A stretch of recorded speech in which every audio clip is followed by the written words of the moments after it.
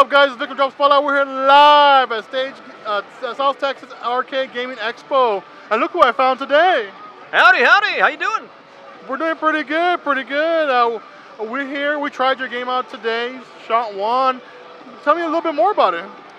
Shot One is a new game that we're developing. We're Austin-based indie developers, and it is a fighting game / sports hybrid. Easy to pick up, hard to master. Oh yeah, we had I think 20 out of 30 shots. Me and him played for a little bit. So, what kind of platforms can you find the game? I know it's your the first time out right now, is it?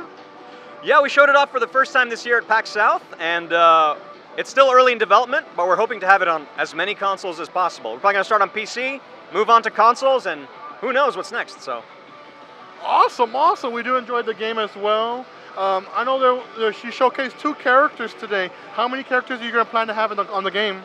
We're planning on having 8 characters. For PAX we only had 2. We had Vlad and Volley, but we're going to have a huge variety of characters. We're going to have a cat in a mech. We're going to have a cyborg giant badass. We're going to have an Egyptian mummy. It's going to be all over the place. It's going to be a lot of fun. Awesome, awesome. Last question, where can fans find out more updates from you on social media? Like what pages? Yeah, right now we are mainly showing off the development of our game on Twitter. Our account is called Shot One, so look us up on there. We're also on Newgrounds. Oh, awesome, perfect, perfect. Come on, guys, check it out. We're here at STAGExpo having some fun, and we'll see you at the cons.